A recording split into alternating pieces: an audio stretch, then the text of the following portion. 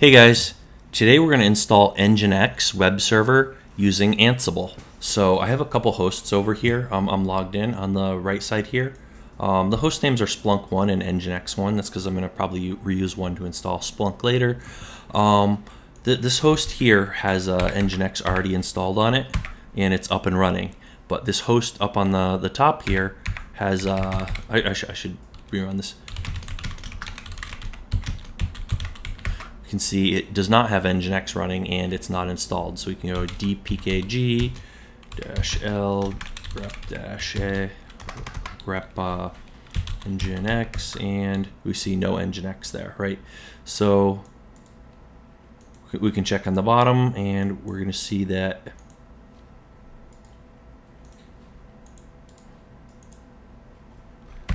we have NGINX packages installed. So NGINX is running and the packages are installed on this host on the bottom, but not on the host on the top. Now, we're going to take a quick look at, let's first actually look at our Ansible hosts file. So in Ansible hosts, I've defined web servers. So there's a web servers group, and inside this group, we have these two IP addresses, 212 and 213. Now, 212 is this one on the top, and 213 is this host down on the bottom that I'm logged into. Now, this terminal on the left side here is what I'm running Ansible from. So, anyways, I have these two installed, and what this is, I have a playbook that's going to basically install Ansible on both of these, and it's going to show that it's already installed on one, but not yet installed on the other. So we'll get to see how it behaves when something's already installed and when it's not installed yet. So that should be like kind of a good demo. So let's take a quick look at our playbook itself. I call it NGINX setup. So let's take a quick look. All right, so this is the playbook name. The hosts are going to be web servers, so that's the group of hosts I'm gonna run this playbook against. Remote users, user one, that's just what we log in as. We're going to sudo to root, so we didn't specify a become user, so we're going to say become. That just implies you're going to be root. Anyways, first task we're going to do is basically it's using apt, and it's basically the same as saying apt get update, and yeah, it just says update cache, yes. So it's going to update the info for your apt cache. So all the info you have about the remote repo, it's going to update it, give you all the latest info to make sure you're pulling down the latest stuff and you have, you're just up to date. So after that, and that's going to run on both of the hosts, but after that, the next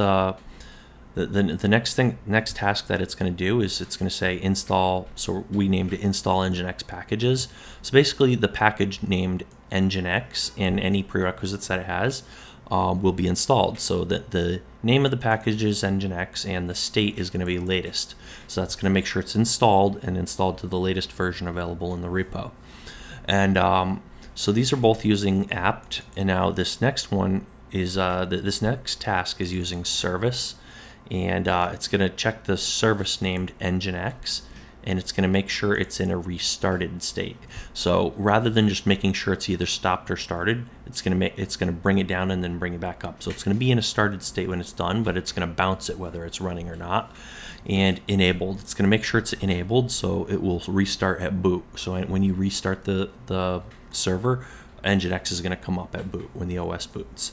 So that's what this playbook does. Now, yeah, check the link in the description. I'm going to probably put a link. I'm going to probably check this playbook into GitHub, and also I'm going to probably have it on my webpage too, which I should have both of those in the description of this video. So just check the links in the description. Let's see here. Let's run this playbook. So what do we have here? Right here, we're going to run Ansible Playbook -K, and the dash uppercase K is going to tell us that it's going to prompt us for a password for sudo on both of these. So let's run it. It's going to ask for our password. I'm going to enter in my lab password there. Hit enter. And there we go. So gathered facts for both of the hosts. Now it's running apt get update on both of the hosts. And we see one of them, so both of them shows changed because it's going to run that no matter what. It just runs the command. It doesn't say, hey, do I need to run this command? It can't tell. Now, install NGINX packages. It says OK for 213, but we haven't seen anything for 212 because 212 is not going to be changed. or vice versa. Let's see.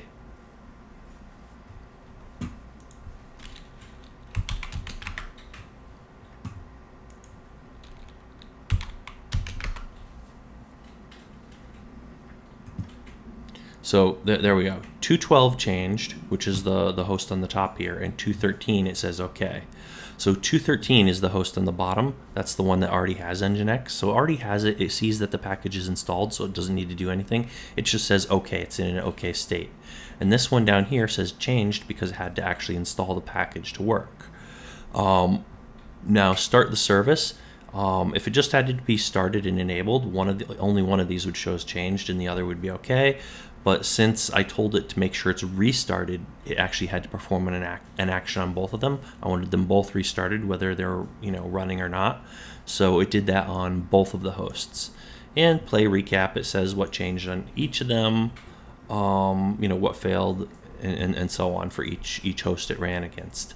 Really, I should be using host names. I don't have these in DNS yet, so we're using IP addresses. You can use IPs or host names in your inventory. Either way works.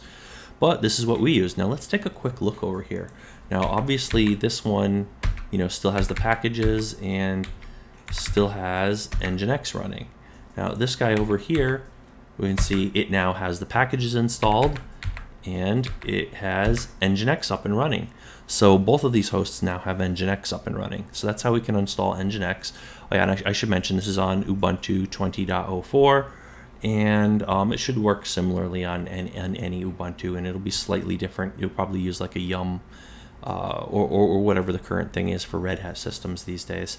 If you're, so it'll be different depending on if you're using a different distro. But in any case, let's test these out. So I'm gonna copy this, and let's bring up a browser. Do I have one running? All right. Let's bring this up. And let's look over here.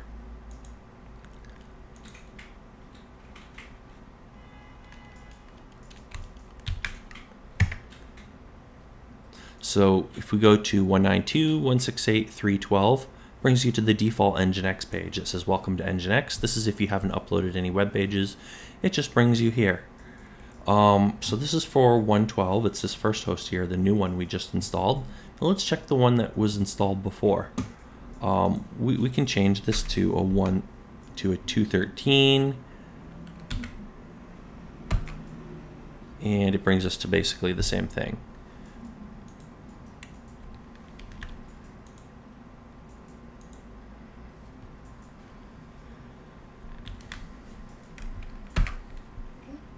Yeah, so basically they both bring you to, you can barely even tell that this is loading, but yeah, they're different pages.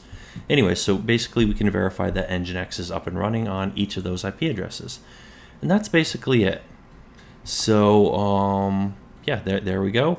We can see I've been downloading Splunk. That's coming up for the next video. I'm going to show you how to install Splunk in the next video. You might want to stay tuned for that.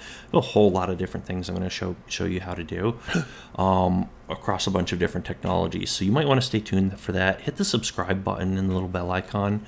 You might want to give us a thumbs up if you want. But more importantly, leave a comment down below. If you know something I don't know, if you have any comments, questions, criticisms, whatever you want to say, I want to hear it. So do leave a comment down below. And that's about it. So hopefully this video was useful for somebody. Hopefully this helps someone. As always, thanks for watching, and we will see you guys next time.